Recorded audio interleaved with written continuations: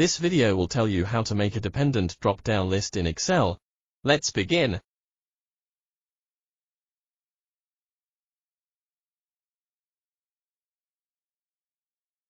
Type the entries for the drop-down lists like the screenshot shown.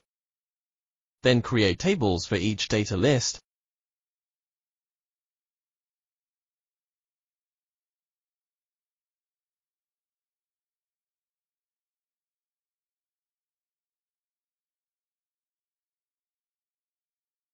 Create range names for the main list and each dependent list. Select the items that will appear in main list, A2, A3, then go to the name box, type the name, product. Press Enter key to complete. Then repeat above steps to separately create names for each dependent lists. Here name second column, B2, B5, as fruit, the third column, C2, C6, as vegetable. Next, create a table for placing the drop-down lists. Select a cell, and type the first column header, product, and move to next column cell, F1, type the second column header, item. Select these two headers, E1 and F1, insert a table, notice that Check My Table has headers option. Select cell E2 and click Data tab, and go to Data Tools group to click Data Validation. In the Data Validation dialog, choose List in the Allow section, and type Formula into source bar, click OK.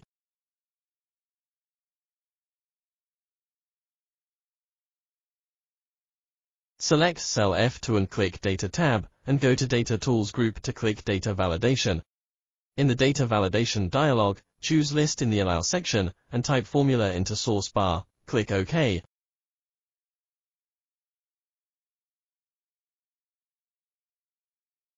Now the dependent drop-down list has been made.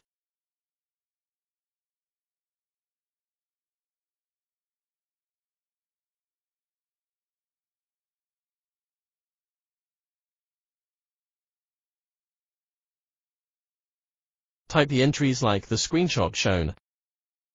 Select the data lists, click QTools tab. Then click Dynamic Dependent drop-down list in the drop-down list group.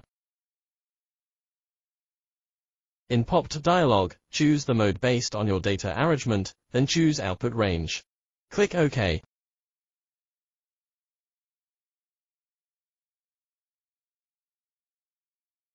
The dependent drop-down list is done.